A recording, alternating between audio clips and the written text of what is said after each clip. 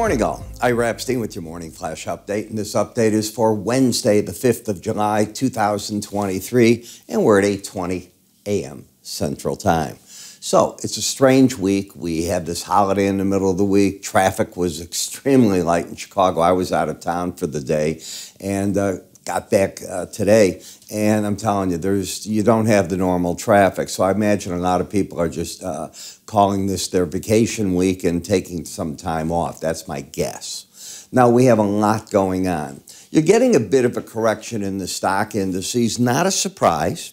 But what will be a surprise is if it stays down. The seasonals at this time of the year, as we come in on the 5th to the 7th, generally cause a bottom in the stock markets, and you try to get a rally out of it. We'll see if that's the case.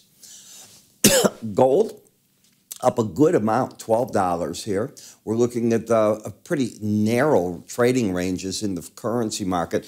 The New Zealand dollar popped last night. That was about the only currency that really made a move. If you look at everything else, exceptionally quiet, not going one way or the other.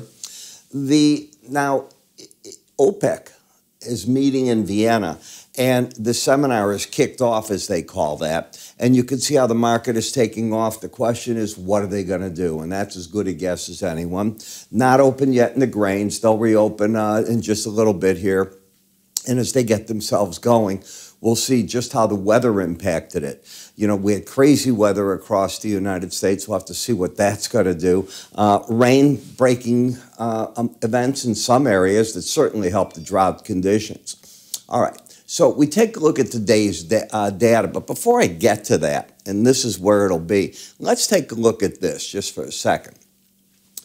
We still have our Independence Day sale. A lot of you have taken advantage of it. It will go until Friday. It'll shut off, I don't know what time during the day Friday, but you got about 48 hours left on it. Any of my research products, that's my morning subscriber videos, my morning ETF video, or the combination of research where you get my twice daily or more written updates. I use or more because I'll put out special ones and things of that nature. My special reports, 50% off. You can go for it for a 30-day period. You can buy it for 1 year. You get one choice. You're not going to be able to go and say, oh, you know, I tried it for 30 days. Now will you give me 50% off for the year? Not going to work that way. So I advise you to take advantage. This is for new and returning members. IraEpstein.com, and you can always move your cursor to the top here. Take advantage. You have hours left on this. Hope you do take advantage of it.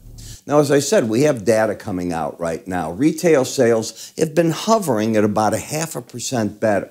This is for the first 5 weeks of June versus June 2022. Retail sales were up 0.7 in the week ending July 1st versus a year ago. Factory order data will come out around 9. That's been slow. You know, we've been watching industrial production slow. We'll see if that picks up. But the day focus is going to be on the FOMC minute meetings. Why? Because now we get to see what the Fed was thinking. What were they saying? What did they put down in writing? And remember, we're right around the corner from another FOMC meeting. Tomorrow you get the JOLTS report. Friday you get the jobs report. So you got to keep that right in the back of your mind.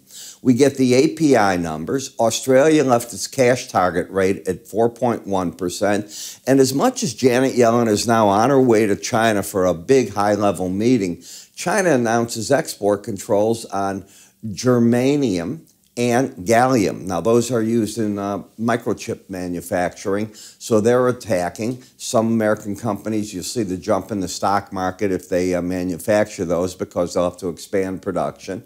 And then we're hearing that the Biden administration is ready to get for another tat for tat as they go, and maybe cloud computing is going to get shut off to some Chinese companies. So it's a strange time for Ms. Yellen to be going. I don't know what can be accomplished with all this going on, but it's something you got to think about.